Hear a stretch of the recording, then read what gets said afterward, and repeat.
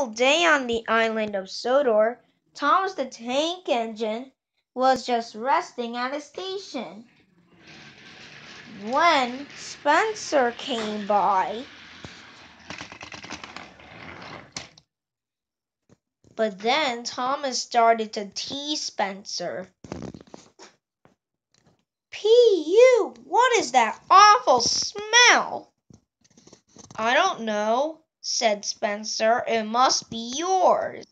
Annie, Clarabelle, do you know what I think it is? It's ditch water. Not long ago, Spencer had fallen into a ditch. But before Spencer can say anything else, Thomas left. Goodbye, freight train engine.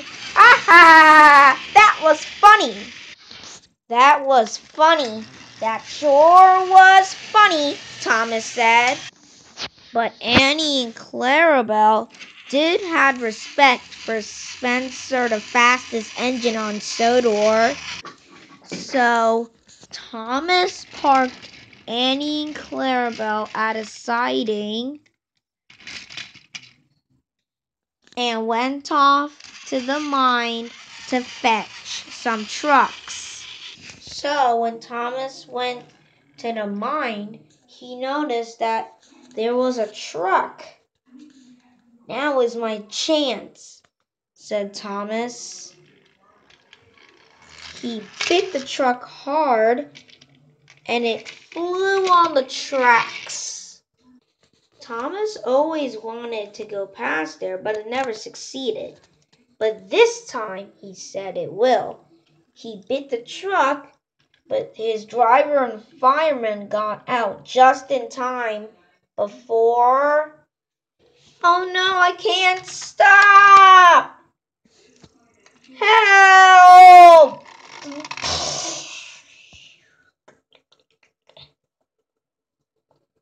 Fire and smoke, said Thomas. I'm stuck! And he was.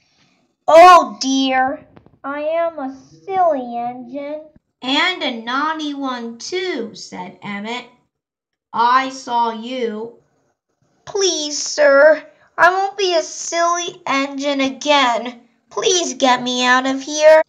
Well, we can't use the breakdown train because the ground isn't firm enough. How about we can use Spencer instead? Thomas was thankful that he was going to get out of the ditch, but he really didn't want to see Spencer again. Down in the mine, is he? Spencer laughed. Hello, Thomas. It's Spencer. We will get you out in a couple of puffs. So strong cables were attached from Spencer to Thomas. Are you ready? Heave! Wheel turn by wheel turn.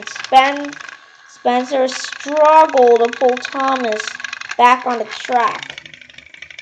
Thomas was still in the mine, but he was struggling to get out.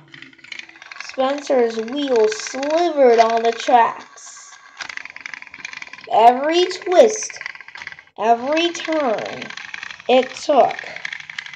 At last, Spencer got Thomas back on the track. I'm sorry I was being cheeky, said Thomas. It's okay, said Spencer. We all make mistakes. No matter if you do goops or bumps, said Sir Topham Hatt. Now you two engines go home. But sir, my smoke box is soaked. Can someone help me? I can help you, Thomas. You follow me and I follow you. Okay, said Thomas. And everybody had a great rest of their day.